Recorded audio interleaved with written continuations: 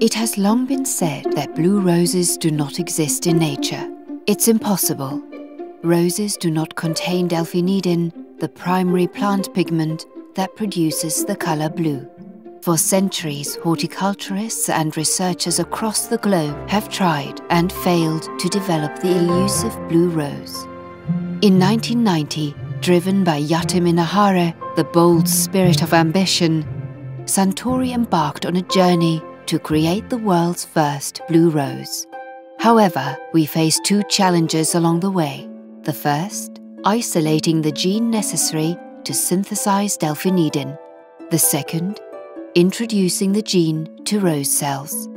But after years of trial and error, and the creation of a blue carnation in 1995, we succeeded in developing the world's first blue rose in 2004. We named our blue rose Applause, which in the language of flowers means dreams come true. And then, we finally gave ourselves an applause for making the impossible possible.